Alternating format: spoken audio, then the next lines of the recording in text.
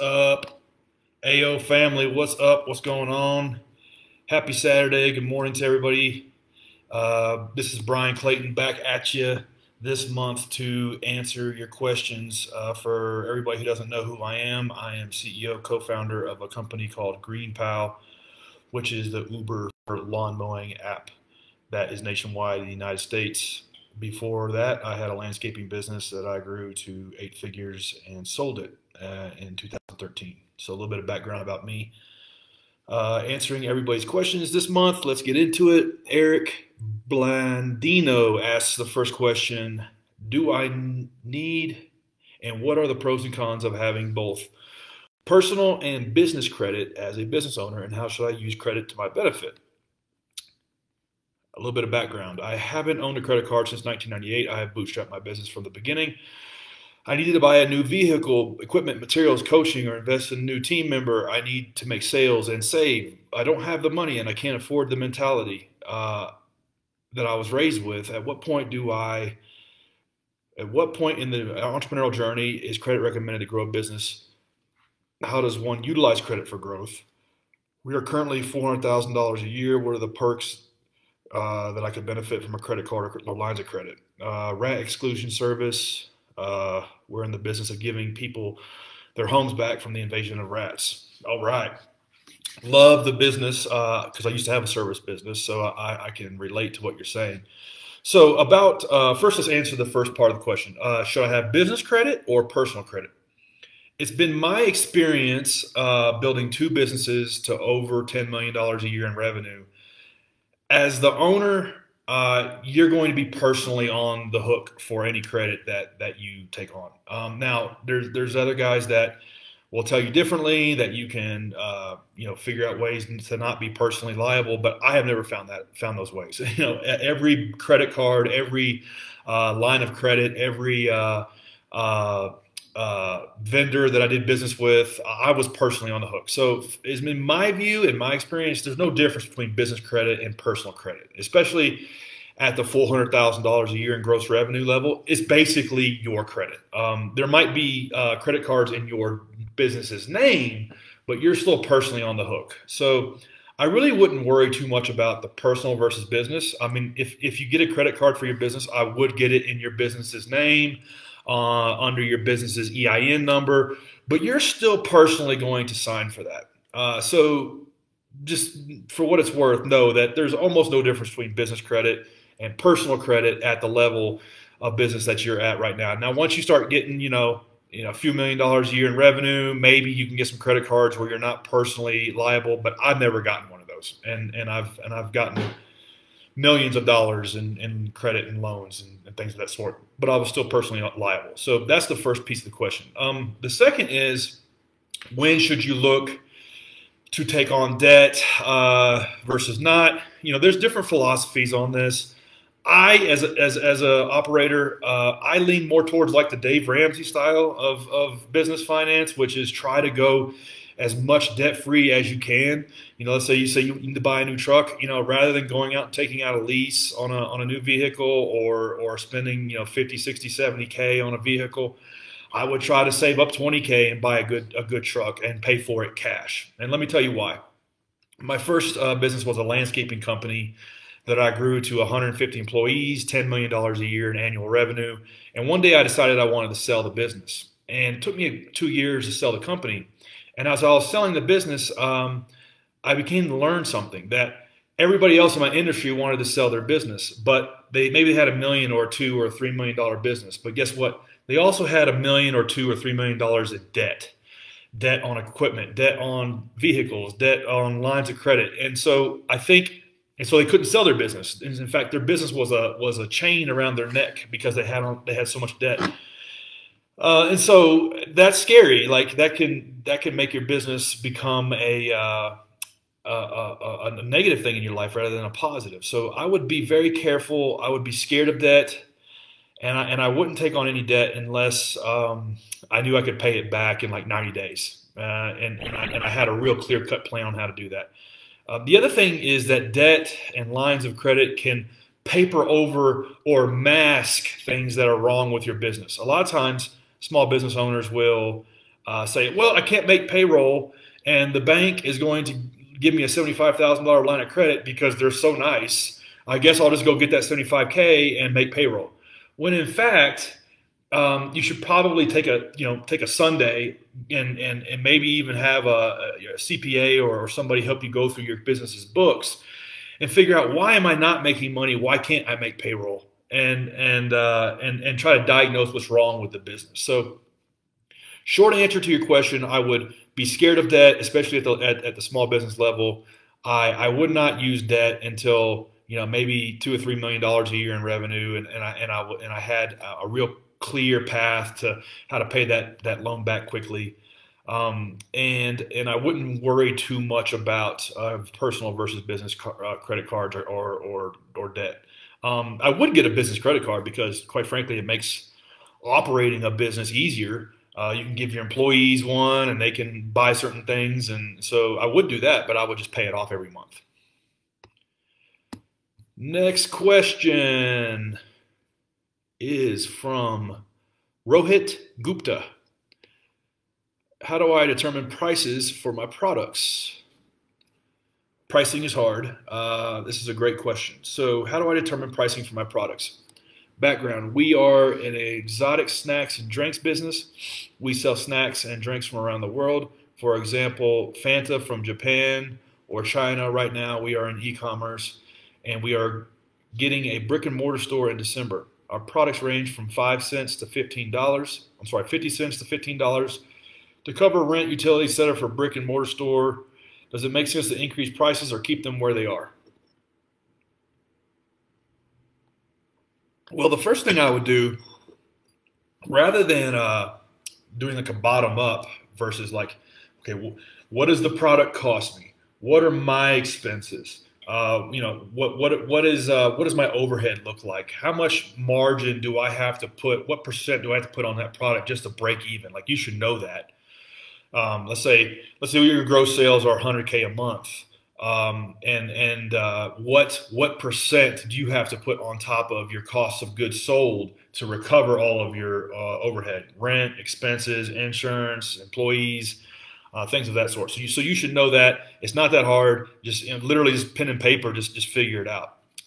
But before you did that, I would, if I had a brick and mortar store, I would shop my competition.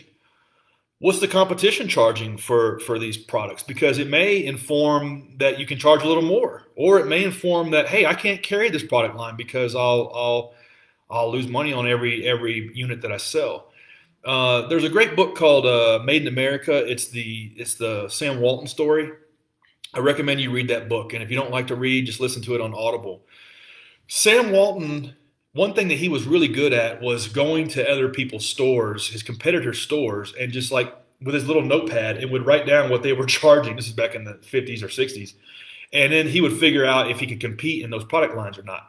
And he would also get ideas for like how they would arrange their end caps and how they would put like high margin products at eye level and low margin products at your feet and things like that. So he was shameless about shopping his competitors and figuring out what their pricing was and figuring out what their strategies were, and then improving upon those things to make his business better. And so a lot of times in small business, we think that's kind of taboo. It's not. The best in the business. I mean, hell, Amazon does it. The best operators in business shop their competition to figure out pricing, to figure out strategies around how to sell product.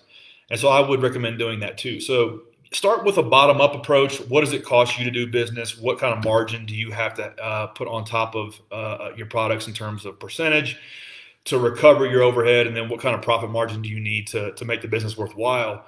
I would do that first, and then I would look at what my competitors are charging and compare those two and figure out my pricing based on that. Next question from John Baptiste. Jonathan Jean Baptiste. Love that name. I think we've talked on the phone. How do I determine what type of life insurance I should have? I am a residential real estate agent. I am looking to maximize my money for my future investment. I hear life insurance is a way, but I'm not sure what type would work for me. Do you view life insurance as an investment vehicle? How do you view it?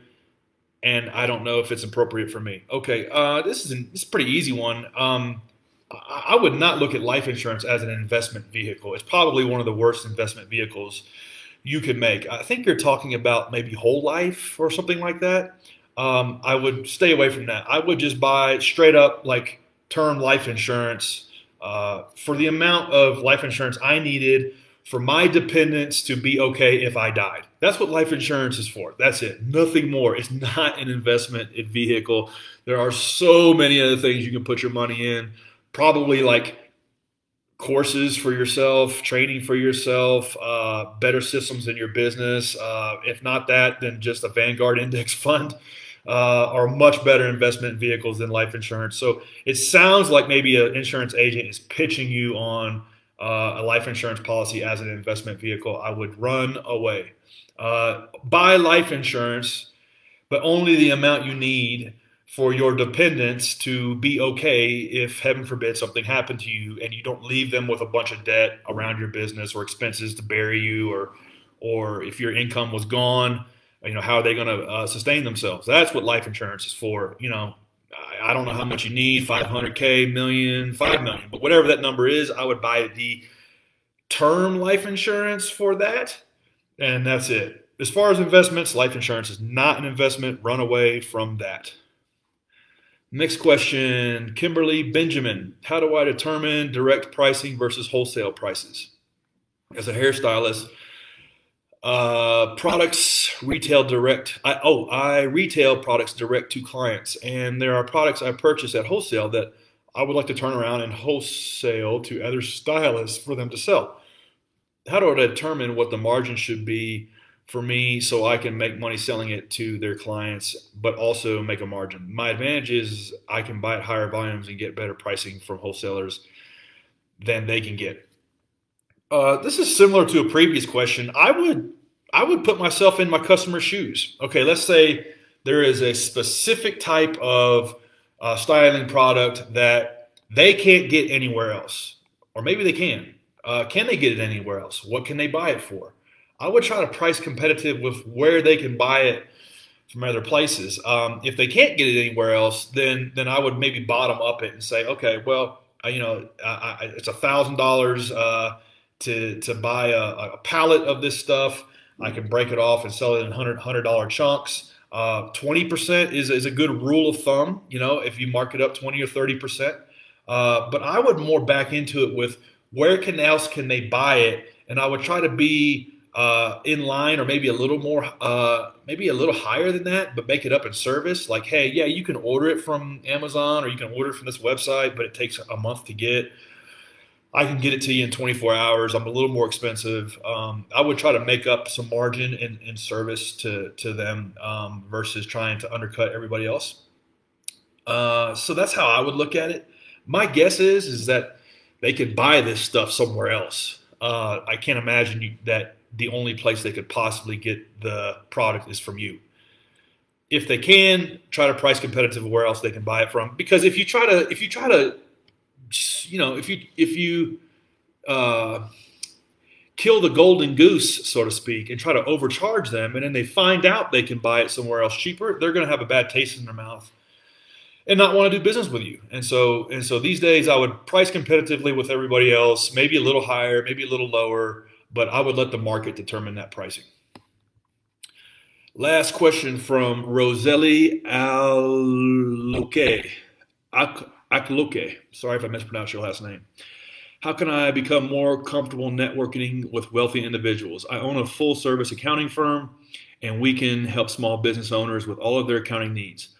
As I am networking in the community, I have been invited to places I feel like a fish out of water due to my financial status of people that are attending. I would like to overcome imposter syndrome and feel like I belong.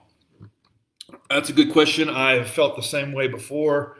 It's, the only way you're going to overcome that is just to continue to do challenging things.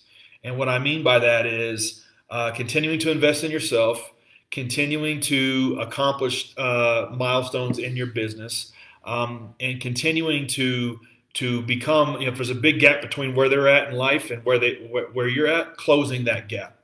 And so, for instance, I used to have a landscaping business, and I would work for really wealthy people. And as I picked up one or two of these people as clients, I would put them on this pedestal and feel like that I didn't deserve to even be in a conversation with them about their landscaping needs, as crazy as that sounds. And as time went on, as I got more and more of these customers, I realized they're actually no smarter than me. They're actually, in fact, some of them were quite dumb, but they were very wealthy because they own successful businesses. And so in a way, it became inspiring to me once I hung out with them more and more and more to understand that they're no smarter than me. They're no different than me. The only difference between them and most everybody else is that they actually took a chance and took a risk and worked really hard on one idea for a long time. And so in a way, it can become inspiring. Once you spend more time with people who are super successful and you see they're no different than you are, it can really help you level up. So if you can look at it from that way, and just do more of it. The other thing is as far as networking, it's not who you know, it's what you've built. And so what have you built? You've built a CPA firm that can help people end to end with their accounting needs. And so what is the evidence behind that? Maybe you've got a blog, maybe you've got the best blog in your town that you're writing about the questions that people are asking you and the business owners that are asking you questions. And maybe you're developing evidence around the fact that you are an expert at this sort of domain. Could be that you do a lot of books for dentists, and so like here are the top 10 things that dentists that make over $1 million a year do right in their business, and you create a piece of content around that. If you invest in assets like that show, okay, look at what I've built, look at the evidence around who I am, it helps you overcome that imposter syndrome, because it's not like, hey, I'm not just somebody who's out here blowing smoke. Look, I have an accounting firm. I have this blog with all of this research that I've done.